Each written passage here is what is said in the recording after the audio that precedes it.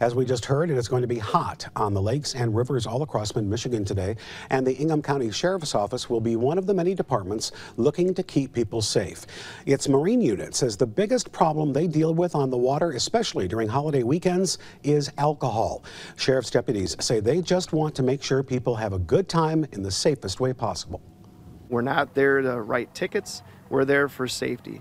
We're there to make sure everybody goes home safe. A lot of people don't know the general boating requirements and rules are out there. So just review those. Some things to keep in mind while you're out on the boat today. Make sure you wear a life jacket, especially kids and pets. Use plenty of sunscreen, especially on a day like today, and be sure to mix in some water between those alcoholic beverages to stay hydrated as well. Police say a man was distracted behind the wheel when he rolled his car on I-96 Sunday morning in Williamston. It happened just before 7 a.m. in the westbound lanes between Williamston and Meridian Roads. State police say the man lost control and rolled his vehicle several times. He was taken to the hospital, but his injuries are not believed to be serious. No other vehicles were involved.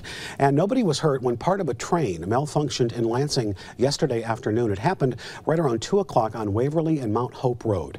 The train was carrying coal when 3 of its cars tipped. This accident caused traffic to back up in the area. No word on what caused the train to malfunction.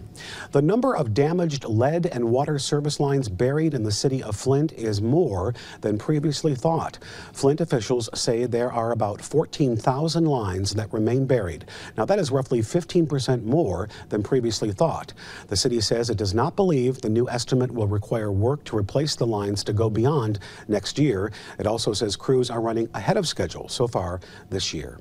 A local school district will use this Memorial Day to say goodbye to one of its buildings. Dansville schools have a community open house from 1 to 5 today to say goodbye to its middle school. The school is about 100 years old and will be torn down and rebuilt thanks to a millage proposal passed by voters 2 years ago.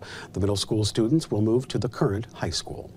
Coming up next, a U.S. delegation holds talks with North Korean officials in the DMZ. The very latest on the on-off, perhaps on-again summit between President Donald Trump and North Korean leader Kim Jong-un when we come right back.